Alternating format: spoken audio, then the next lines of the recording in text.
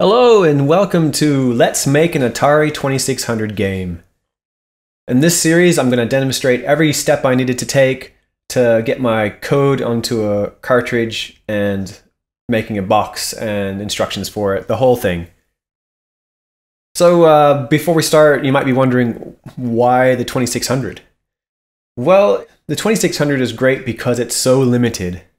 You're forced to focus on your game only. Games nowadays, they have this huge resources available. They can literally, you can make anything.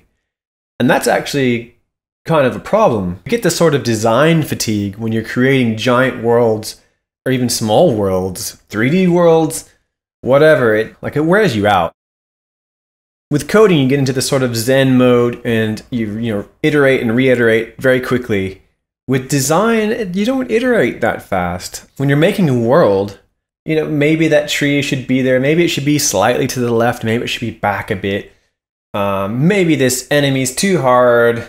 Maybe the jump is too high. Maybe it takes too long. All these things, design wears you out. So when you have a constrained platform like an Atari 2600, which is about as constrained as it gets, it frees you from that hassle.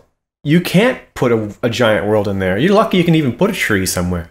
And that liberates you. It lets you be more creative. And another thing is with the Atari game library, okay, it's got thousands of games, but the depth of those games are very shallow. And part of that is because of the style of the time. Lots of arcade ports were very, that was kind of what you did to make your game back then. And part of it's because of the limitations of the cartridge size. So since the cartridges can be larger now, you can make better games and you can increase the depth. But then you've got stuff like Pitfall and Pitfall 2, which I think Pitfall 2 is the pinnacle of game design for the Atari when the Atari was still relevant. So now every game you can make can be at least as good as Pitfall 2 because the cartridges now, they use sort of the same technology as Pitfall did. There's a companion chip in there that takes a little bit of the strain off the processor. I mean, not so much. You can still only have 2 sprites on a line. There's still all the same restrictions you have, but it's just a little bit easier to make an excellent game in that small space. Right, so here's my game so far. I've got this little dude up here in the corner. He's got a bow. And I've got some skeletons down there. Some limitations with the Atari, there can only be 2 sprites on one horizontal line. So one horizontal line like this. And my little character there, he's one sprite, and his bow is another sprite. So that's it. That's my sprite limitation. So how come we have these 3 skeletons down here if we've reached our sprite limit? Well, that's the thing about the Atari. Even though you can only show 2, you can repurpose your sprites over and over again. So that bow sprite is actually the same sprite as the skeleton sprites. And I've just set a flag to tell it to repeat the skeletons 3 times. So we've got 3 skeletons with 1 sprite. If I try to go down there now with this hero, it's going to start flickering. And that's how the Atari got around the 2 sprite limit.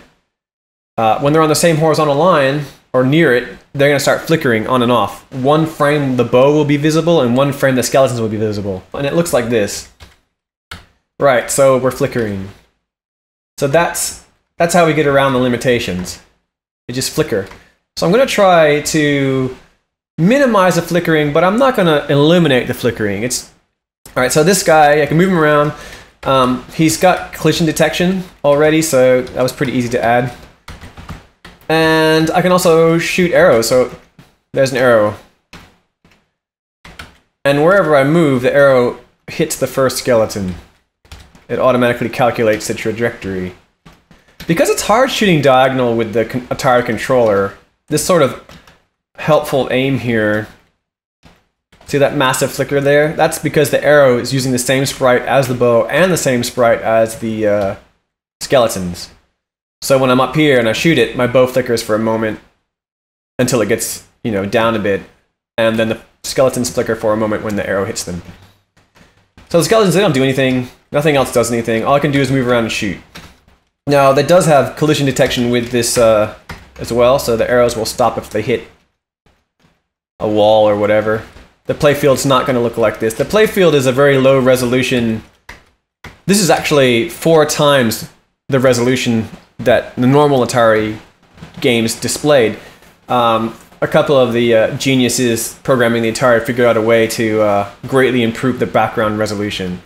So this is actually 44 lines, and normally you only get 11. You can go all the way up to 88. The reason I kept it at 44 was because it sort of almost matched the width, and I wanted to make it easy to make square pixels. So this is what I've got so far. I think the next thing I'm going to do is make a random dungeon for my my roguelike. And that's all I have for now. My hero can move and shoot, and he collides properly with the playfield. I need to animate him and the skeletons too, probably. And, you know, I could compile this, burn it to a cartridge, and play it right now on an Atari. But it wouldn't be very compelling. And the Atari already has enough games like that.